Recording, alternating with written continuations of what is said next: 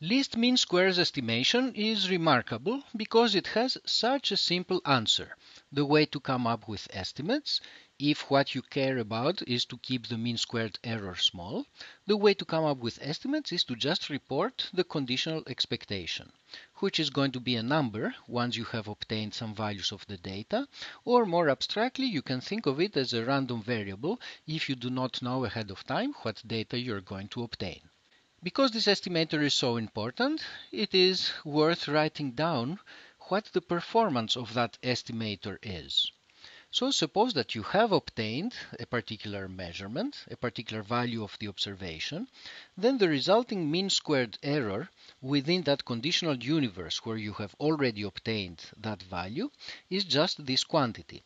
It's the mean square of the error between the variable that you're trying to estimate and your estimate, and everything gets computed within this conditional universe.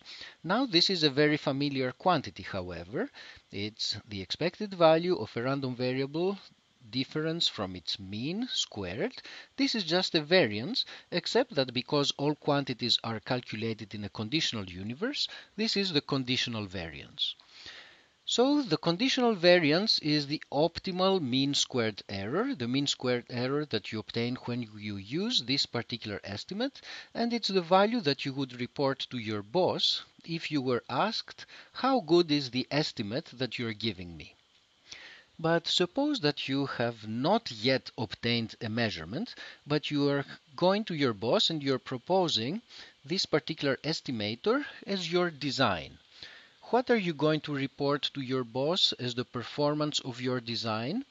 Since you have not yet obtained the value of x is a random variable.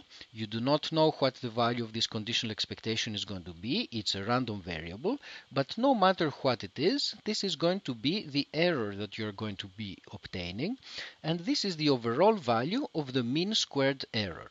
So this is the quantity that you would report to your boss as your overall mean squared error, the value that you report before obtaining any specific measurement. Now, what is this quantity? This quantity is just the average of this quantity up here, averaged over all the possible values of x. And in our more abstract notation, it is just the expectation of the conditional variance. The conditional variance, the abstract conditional variance, is a random variable that takes this value whenever capital X happens to be equal to little x, and when we average it over all possible values of x, we just have the expectation of this random variable. Let me continue now with a few more comments on LMS estimation.